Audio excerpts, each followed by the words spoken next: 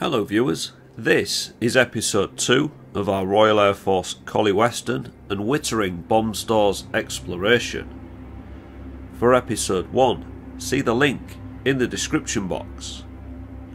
Today we are exploring the protected magazines used to house the Fissile Cores and the Hardened Weapon Stores built for the Blue Danube. Number 1321 flight was established at RAF Wittering in April 1954 as a Vickers Valiant unit to integrate the Blue Danube nuclear weapon into Royal Air Force service. Blue Danube was not engineered as a weapon equipped to withstand the rigours of service life. Specially trained engineers were required as it was a scientific experiment on a gigantic scale, which needed to be re-engineered in service to fulfil the Royal Air Force requirements. Blue Danube was retired in 1962 and the bombs are now dismantled and stored at the Sellafield Nuclear decommissioning site. These buildings are the protected magazines for the Fissile Cores, which is the initiating charge to detonate the plutonium and uranium core inside the Blue Danube bomb. Get down into these and discover what's left behind from the Cold War era when these were constructed. We saw some similar ones to these at Royal Air Force Library. Link in the description box. Let's check this one out first.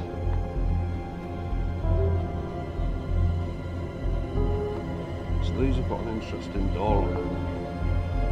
They're a taller building than what we saw in the previous episode, and they've got the road glass wall arrangements. Totally encasing them. Plastic guttering, and wooden soffits and a flat tar roof.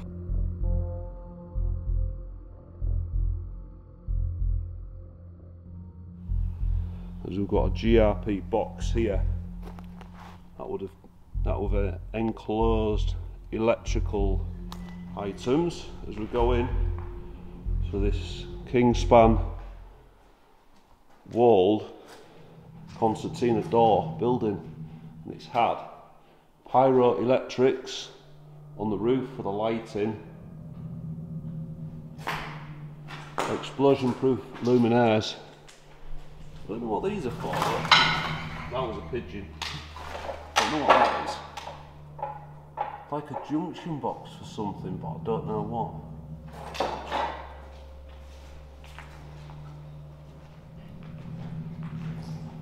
We're moving this way. Got a fire door in the larger concertina door. We've got a vent up there.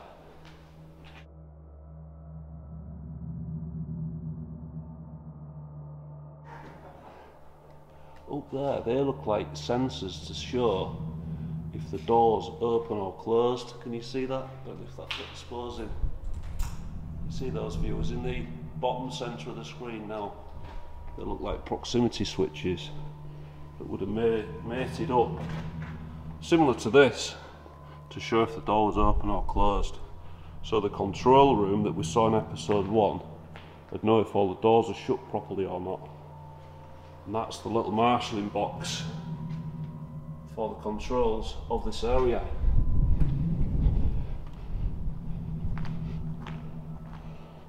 You can see the blast wall is larger here.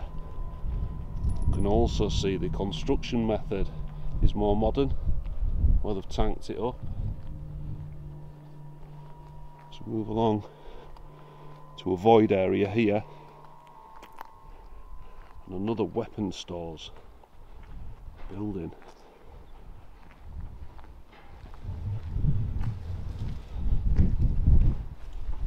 So they've had a big padlock there, seized up, and then they've had a small personnel entrance here into this building 48, and then it's got the big slot screws holding these massive hinges on. Look inside that one, Again, that's got a concrete roof that's got felt tar on it to stop the water getting in. It's got pyroelectrics and the explosion proof lighting.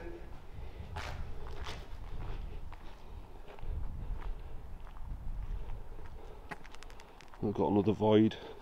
It's very flat though, as if they stored non-explosive items out here, such as the racking and things to transport the weapons or the volatile equipment that was kept in these buildings to the actual airfield, which is over the road on the A47.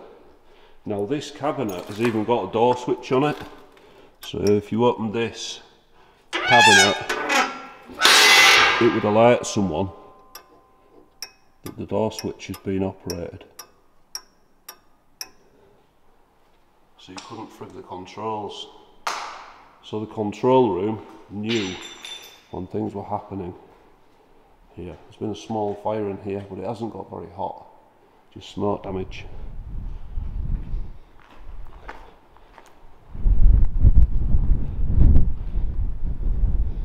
As we move to the really good bit, leaving these behind, we can see where there's been more trailer mounted areas here. As I've just spotted in the centre of the screen there, in episode 1 I was saying there's probably a lagoon here somewhere where they'll be able to pump large amounts of water out of it to use for firefighting, and in the centre of the screen there I can see a life buoy holder.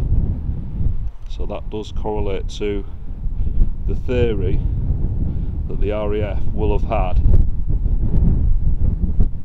a lagoon here somewhere with large amounts of water to pump onto any one of these if there was ever a fire. Now this convenient area of the blast wall is void, so we'll walk through here over the metalwork that's left behind here. So we go towards these. Now these are the real star of the show. These are the Hardened Weapon Stores, and these are a very similar design to the ones that we saw in Germany at Royal Air Force Larbruck. That's the top. Now that is the vent, and that used to be situated up there on the top of there, and it's either blown off or been kicked off. I think we're good. And here we are, real Cold War weapon stores, hardened weapon stores. Looks like all the doors are open on those ones, they're closed on these ones. I don't know if they'll open. If it's been welded shut. We'll check these ones first that are open.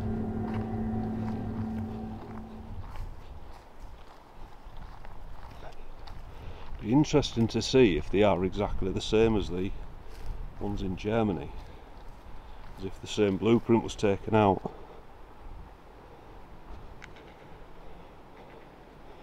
They look very similar.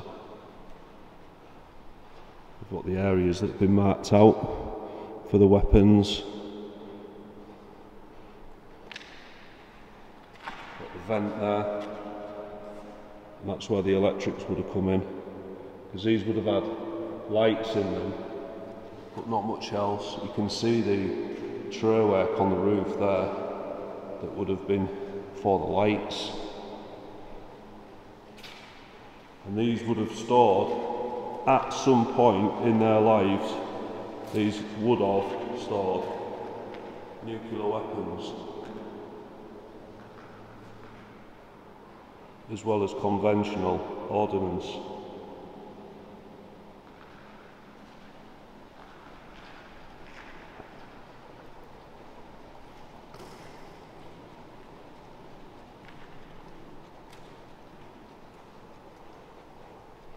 Got the large lock there, so these have been locked up there, and then double padlock, 1, 2, and these would have been guarded by armed guards. We've got another one here. We'll try and get in the ones where the doors are closed because they might be a bit more intact. Let's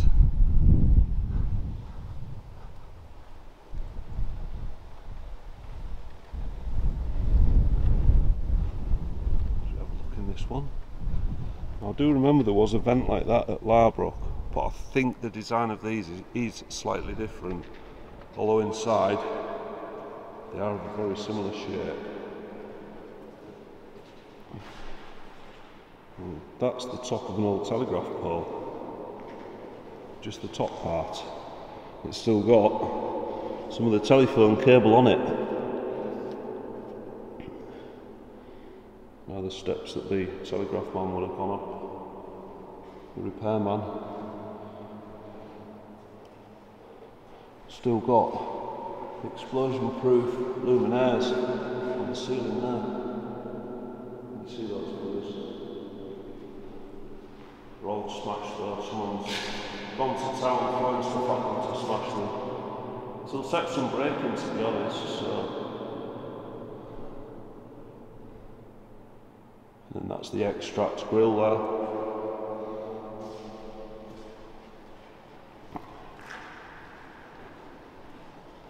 It's quite nice to be in one of these again.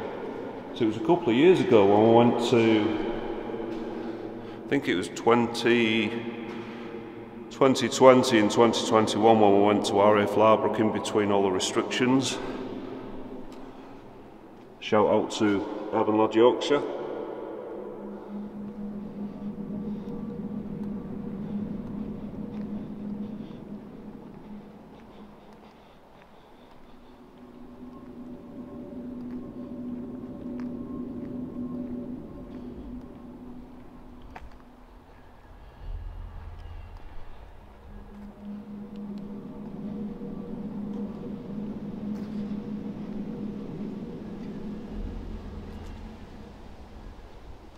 See, the chains have still got grease on them.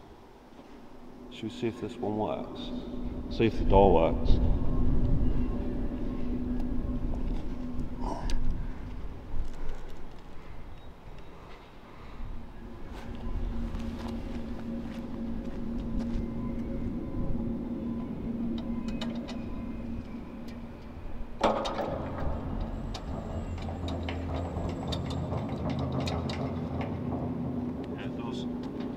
Close it all the way though, because Harry's in there.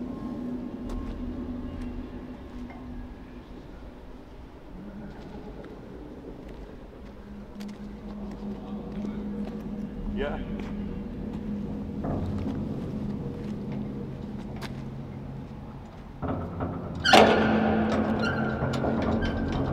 They're actually really free.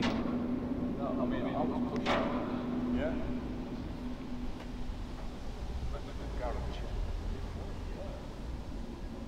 Try these and see if the doors open. Let's go have a look, viewers, see if we can get the doors open on these.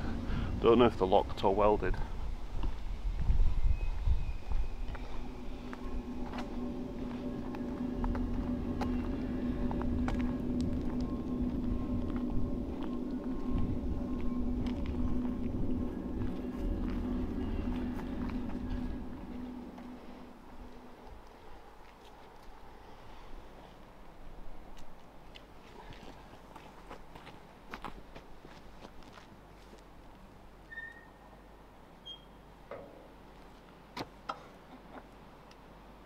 I think that's locked.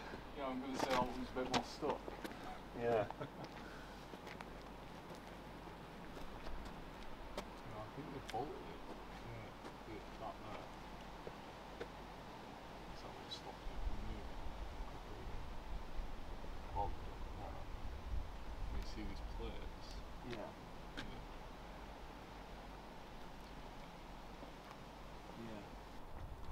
The vent arrangement. What does it say? Nothing. I thought it would have had some numbers on or something. Yeah, it looks like something slotted in there to cover it over. And was that a peg so they could peg it at different heights for different amounts of ventilation? Yeah, I'd say so. So there's one of those. There's two of those on each one. There's one there and one there.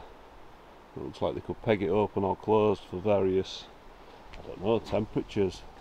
So I do remember on warships, the warships I was on, they used to have a system called Sea Dart, and they were quite a large missile, and they used to keep the Sea Dart magazine at optimum temperature and humidity all the time. Whereas I guess they did similar things with these back in the day.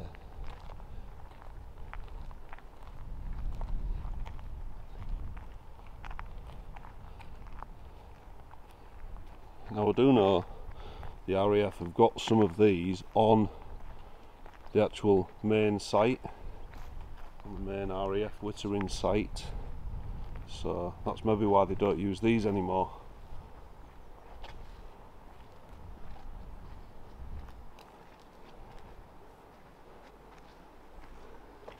See if this one opens. Nah, it's solid. I think they've just simply seized up because that one isn't locked. If you can see in there, viewers. That looks like the old cable pit to supply the power. I was thinking. This area.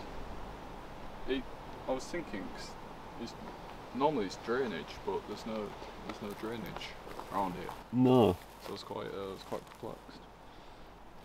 Yeah, I think the cable pits. And there's the emergency telephone sign, which I think meant it was there.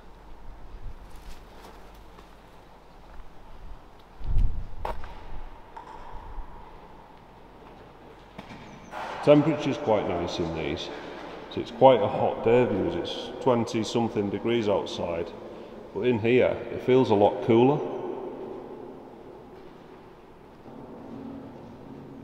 Is that the original Mickey Mouse, or is that a different character? Yeah, I remember seeing that person. I don't think he was smoking a cigarette, but I've seen him in cartoons before. Can you tell me who he is, viewers? Because I can't remember. That looks like a Bugs Bunny takeoff. As we look at this, some electronic wiring here in this Hardened Weapon Store.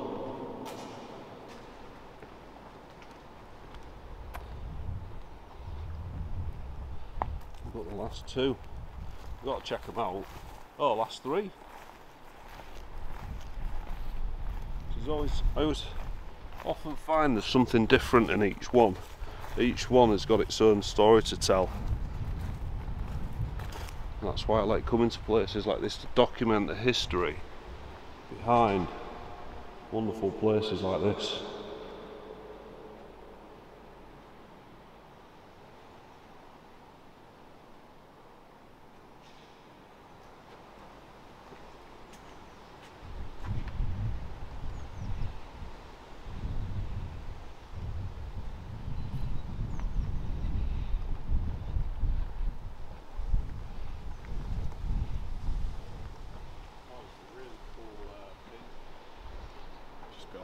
Is that? A rabbit.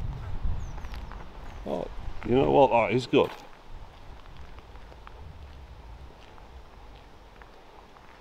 That's not your rattle can rubbish. That is real art to me. That.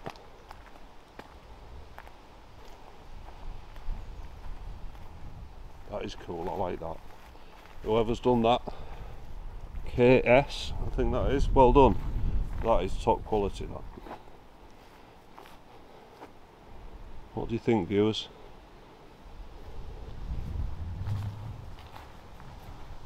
And that is the vent off the top of the Hardened Weapon Store here.